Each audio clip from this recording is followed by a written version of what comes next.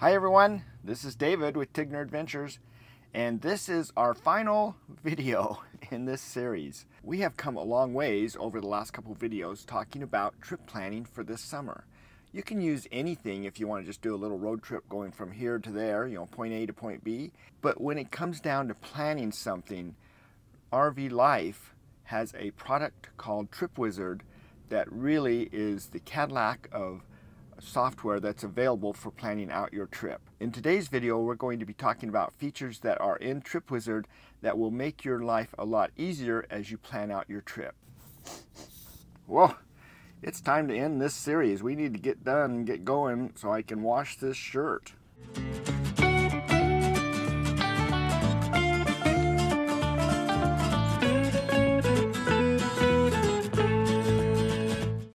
In our last video, we talked about how to find things on the internet, all the quirky little things out there, other camping places, places like Harvest Host, places like Elks Lodges and things, how to enter all that information into TripWizard. The video before that, we talked about how to make reservations because we're already getting to that point where we need to make reservations for the coming season.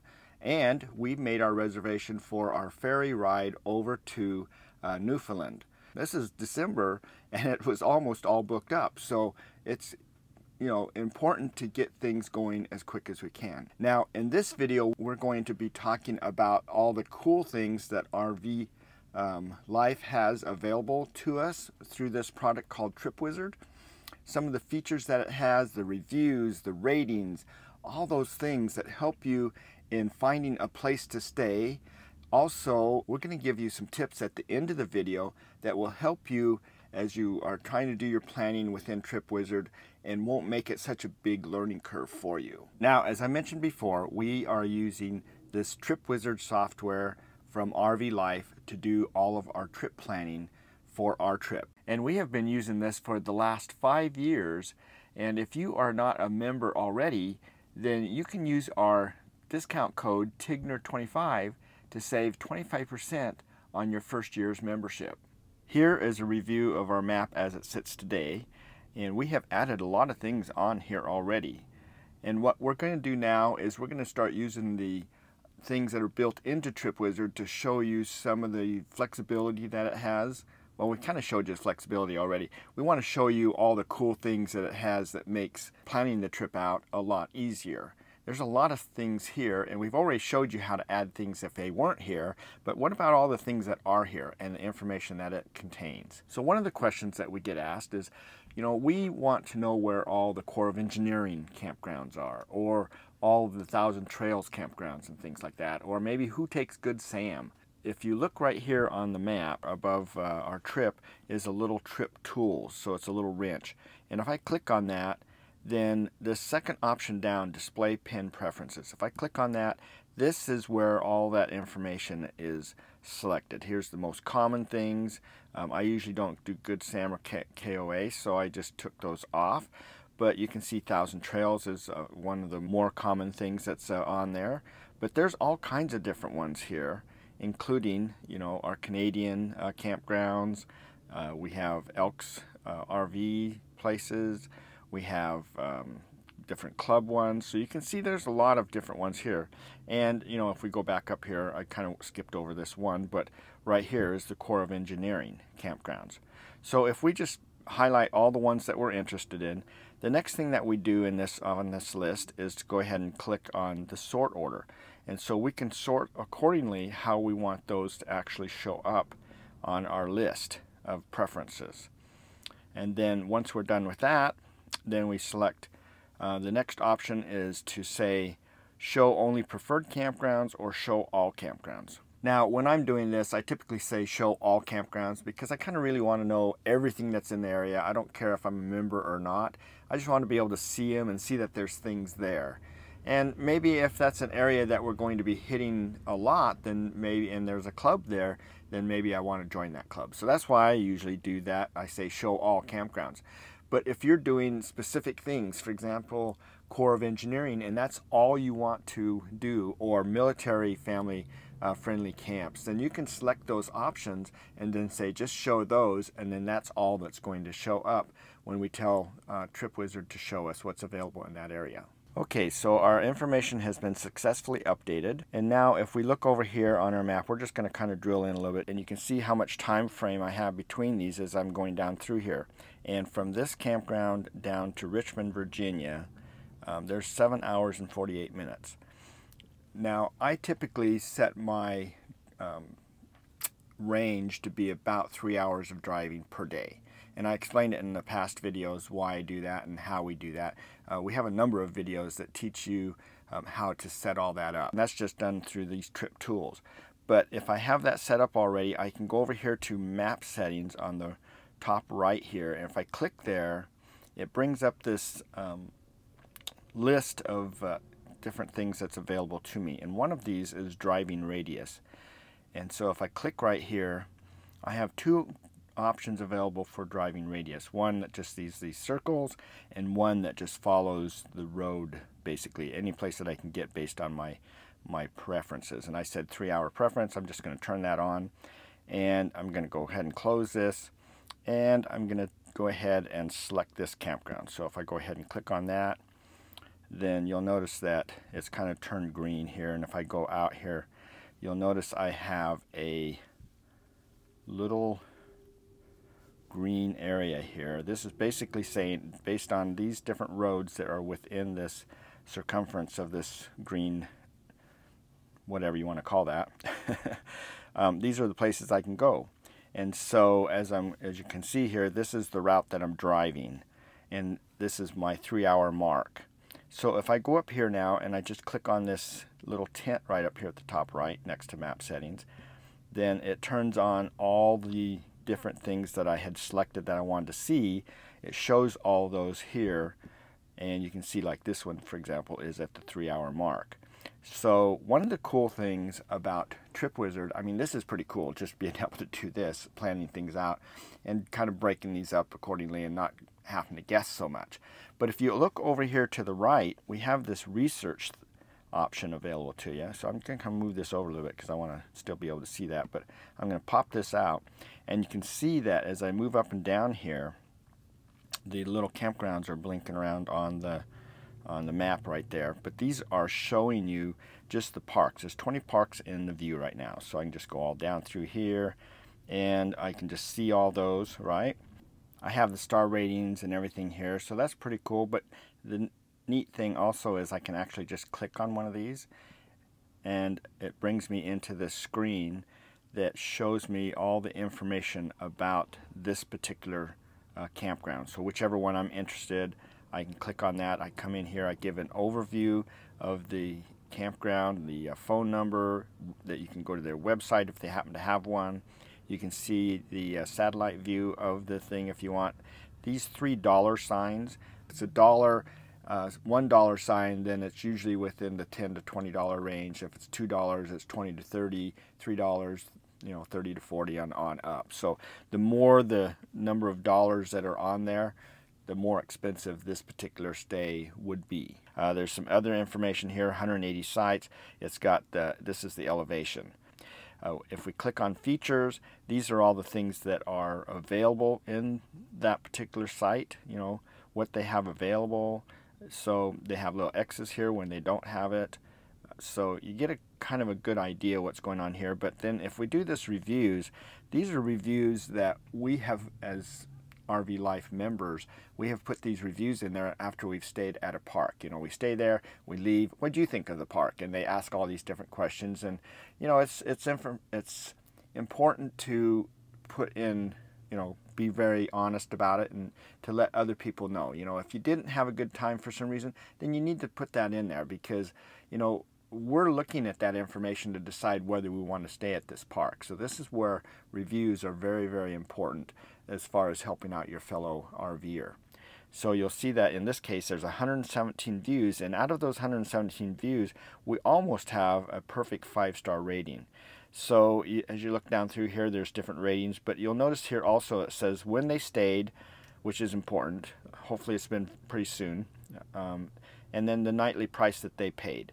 So, you know, you see those dollars on there and things like that, but, you know, you can look down through here and you can get a pretty good idea, you know, that these are the prices that's being charged there. So a lot of things depend on, for example, if they have 50 amp hookups, if they have multiple, you know, family members, if they want cable TV. I mean, you know, if you ever stayed at a KOA, everything is itemized, and some of these parks are picking up on that. And so, you know, that's why sometimes this will differ. Some people get a senior discount, some people get a military discount. So, you know, this at least gives you a good idea. And then this is important here too, tips and questions and answers. So if you look here, these are tips that other individuals have put in there that give you some pretty cool information about just staying there, places to maybe go see, places to visit, or places to avoid. And this one doesn't have any questions or answers, but you know, if there's questions and answers about it, they'll be listed over here on the right. And then another cool thing is this weather thing. Oh, and of course I just happened to grab one that didn't. Most of them have weather information here, so let's just get out of here for just a minute and let's go into another one. Let's say the Shawnee State Park, and we'll go into weather and see what it has. See, this one works. So this one has the average weather for the time of year that you're going to actually be there. So this is really helpful. And then it also shows the forecast over the next few days and things going ahead. So this portion for planning doesn't really do us much good unless it's pretty close to when we're going to be there. But this can be really you know, helpful, just being able to tell where that, you know, based on our trip time frame, you know, what kind of weather we're going to expect while we're there. You know, in our particular case, we like to be at least 80 degrees or less. Well, I shouldn't say at least 80 degrees. We prefer to stay below 80 degrees, so more like 70 all the time. And so this is why we look at this and kind of figure things out a little bit. But that's just, you know, available to you through just clicking on these things here. Now, another way to do it, if you don't have this research up here, is that if you just click on the actual campground that's listed out here, you have these park details here, and this brings up the same information. So you can get to it either way. Now this is our park list. So now if we click on this show filters, you'll see that there's a list of different items that we can filter on. So let's say park types. Let's just do a drop down on that. We can say whether commercial type, state parks, Canadian, national parks. All this information will show up here. And what we can do is we can go in here and select what we want to see. So if I only want to see, for example, parks that are rated 4 stars and above, then you can see that kind of took out. So let's see, if I say all, you see that there's all these ones that are on the left right there. If I click on this, just the 4 stars right here, you'll see some of those disappear. So if they don't have at least a 4-star rating, then I'm not going to have to worry about them, you know. And this is based on, again, us giving those ratings when we leave. So if there's issues at that park, then we probably don't want to, you know, have other people go in there and have those same kind of issues. So when we rate it, then it goes accordingly. So, and then if we look down here, we have the different park reviews. You know, we've got, you know, reviews in this case being how many of them, park features, you know. So it's, you know, it's kind of nice that you can just filter out based on all this information. It's all built right here in TripWizard. At the very bottom here, it shows 4 stars. That's the one filter that I've applied here so far. If showers was important, I put that on there, then it puts that on there. And these are all filters that are being applied to the list of campgrounds that I want to look at. So pretty powerful when it comes to the campgrounds. And then at this point, I can just click on the campground and I can just say, add this to my trip. So I want to go ahead and do that at that 3-hour mark. I want to make sure that I pay attention to where I'm at over here on the left.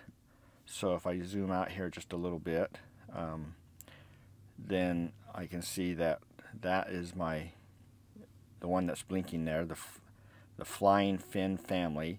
So if I'm going to add this at that point, then I want to add it to the trip, and I'm going to look down through here until I find flying fin, you know. And you can see my trip's pretty large, so there's a lot to look through there. But as I go down through here, then let's see, it's right in here, it's really close, right here, flying fin family campground. So if I put that on there and I say, okay, I'm going to stay at least one night here, then it automatically adds that to that portion of the trip, and then it brings the map up again. So if I go ahead and let's just minimize that research for a minute.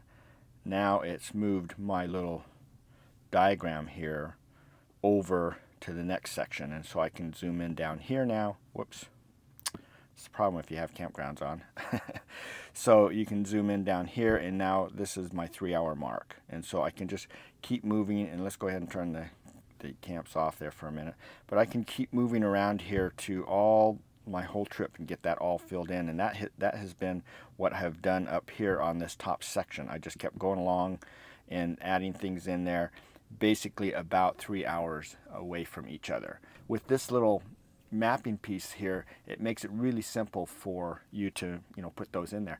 And you can see here too, if I was just going to be driving along, instead of, in my case, I've got a lot of information in there, a lot of stops I've done. You don't have to, I mean, mine's very complicated. For you to jump in and do it now, that's pretty complicated. But if you're just starting out, you just say, hey, I'm at this particular point right now, and I'm going to want to go out 3 hours. And so then you go find 3 hours away, and then you put it on there, and you just start building your map accordingly. You don't, you know, and you can just build it based on where things take you. You know, we were looking at quirky things, you know, as we go up through the different states and we're looking at quirky things, then our route starts meandering around different areas because there were some quirky things we wanted to see. And so we'll, you know, still try to stay within that 3-hour range, but we'll find camps that are closer to the quirky things we want to see. Now another thing, I'm going to go ahead and turn this off for right now, so we don't need the driving radius on there right now. So I'm just going to turn that off. You can see it's just easy to turn that on and off, as you know, anytime you want. I'm going to bring up the research thing again. Over here on the right, we've been talking about parks, but there's also points of interest. And so I can go into here and I can type in different points of interest here, and in this case I've got different fuel stations. So I'm going to just zoom in here really quick. One of the places that we'll be going through here is Chattanooga. We love that area, and there's all kinds of cool things there. So I'm just going to show you how this works. But here are all the different gas stations. You know, for example, if you are using you know, a Pilot card, or you know, if you're a Good Sam member, you get 5 cents off, then Pilots might be a place that you want to go, or Flying J's, so you can have those on there. And you'll see that they're showing up over here on the left. And then also, if I go down here a little ways, one of the things that's out here, these are amusement parks and things that's showing up. So if I click on those Mall Jump, how about Chattanooga Ducks? Let's get in here where we were, oh, right here at Lookout Pass. This is where last year we were, Glen Falls Trail. You know, you can see that here's the incline railroad that we did or this was actually 2 years ago. We did that. That was pretty cool. And then right over here is the Tennessee Aquarium. So I just start putting all those in here, and I can see what those different you know, items are available in that area. So that's another thing that's pretty cool, is you don't necessarily have to go look for quirky things. Some of these things are actually built into TripWizard for you to find and go ahead and add those to your trip. And you know, again, like this Tennessee Aquarium, if I want to add that to my trip, I just add it to my trip. The little tip I gave you in the last video was what we do is we just we start making a list in the comments section of the entry where we're staying in that area. We just put all the comments of things that we want to see. So when we're in that area, we can pull that up and then make, you know, reservations and things like that. And worst case is, you know, we do like we showed in the last video where when we were up at Banff, if we have all these reservations we have to do, then we can actually just create a whole nother trip and just put all those in. So that's pretty cool. So I've cleared our point of interest here. The next thing I wanted to show you was hazards. So if I go over here to hazards and click on that, low clearance. This is really important. If you stay on the main roads, then you usually don't have that problem. But look at here. This one here, like this area here, how about Ringgold? If we come down through here, see, we're good here on the main road. But if we get off here to go get gas and things like that, then there is a low clearance warning right here. And so it's good to be aware of those. And then over here, the same thing. It's not the main roads that's having the issues.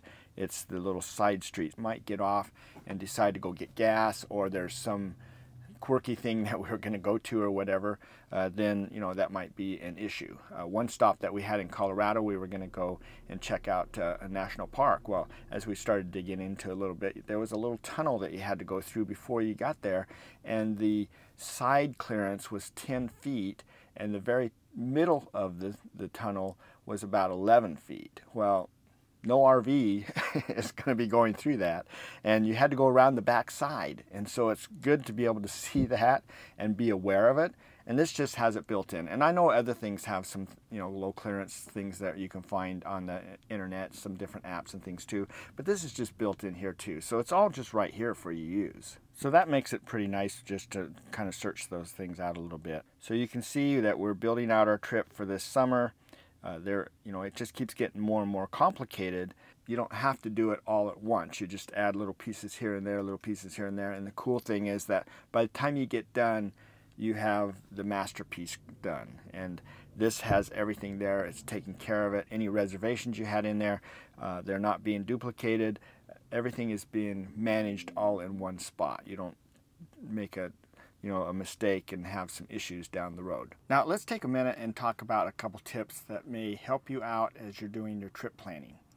So tip number one is, if we look here at our trip that we have set up right now, you can see that we have a lot of things on here, and some will be, we'll keep, and some we may not, whatever. But as we're going through here, we don't want to lose this. So if we go over here to this wrench up here again, and we click on that, one of the options that we have is down here towards the bottom. It says copy this trip. So this is a good way to make a backup of your trip anytime you're going to be making any major changes, like you're going along. We said, we always, our trip never ends up being the same at the end. Well, as we're going through the trip, we decide, well, let's go over to this area of the country, or let's do this or whatever. Then the thing what we do is we make a copy of the trip that we currently are working on, and we take that copy and then make some changes and test out our theory as to, do we want to go here or not. But then there's also just having a backup that's really nice, just in case you accidentally delete something. At least you have a backup to go to. So this little option right here, copy this trip, gives you the ability just to make a copy of it, and you can just be something you're going to work with and test some things, or it could just be a backup. So a lot of times I'll just say backup, and this was my summer 2024 trip, so backup summer 2024, and then I'll usually put an incremental number here, or the date. And then I just say copy. Now that will go through make the trip, and you'll notice here that it put this name here for my trip name, and all the other things that were part of that trip are still here. So I just say save that. It now creates a copy of it and saves it, and that becomes my active copy. So you'll notice up here at the top now it says backup summer 2024-1, and it's currently a tentative trip. So I've got this all in here. I can start making changes, and if I delete things or whatever and I mess up or I don't want what I got, then I can always go back to the old one. So that's really helpful, and I've used that a lot. Now tip number two is, we kind of mentioned here, this tentative. So you see that the trip I have right now is tentative, and if you go into this little wrench again and you go into trip settings, so your very first option here, you'll notice that in the middle of the screen here I have trip status. If I click on this down arrow, then I can have it be my active trip, a tentative trip, or an archive trip. So once you get done with your big vacation or trip of whatever you're doing, you can just archive that trip, and then you have a copy of it in case you ever want to go back to look at some of the fun places that you went before. You still have that particular map where you visited, so you have all that information available to you. And so you just archive that, and then it's out of your way. You don't have to mess with it. Tentative is that, I'm thinking about doing something, but I don't want it to show up on my active roll of list of things that I'm doing. So I'm just going to play around and do things, and then once I'm done, I'm going to make it active. And so in this particular case, our trip has been tentative. We're going to go ahead and just click on this active now and save it. And then once that's all saved and reloads, then you'll notice up here now it doesn't say tentative or archive on here anymore. Active trip just shows the actual name. And I can go in here and change this name. So if this, I decided, guess what, this backup trip that I was messing around with is really what I want to do, then all I do is go back in here into trip settings, and I just change the trip name right here. and then just resave it again. So it works out really nice, and those are 2 tips that you'll use a lot, and so it's pretty cool to know about those things, and it's pretty simple. It makes it really easy. Well, that completes this video number 3 of our 3 video series talking about our trip planning for 2024. There's a lot of information here. At least now you can go back and just look at those and dive into those and just jump around in there and look at the pieces that will work best for you. We appreciate you following us and watching these. Give us some comments, give us a thumbs up too. But make some comments, if there's things in here that maybe I said wrong, or maybe there's better ways to do it, things like that. Please make some comments, help out the community. That's what it's all about. So anyway, thanks for watching, and we'll just hope to see you down the road somewhere, and if not, then it'll be on our next video hopefully. So you guys all take care.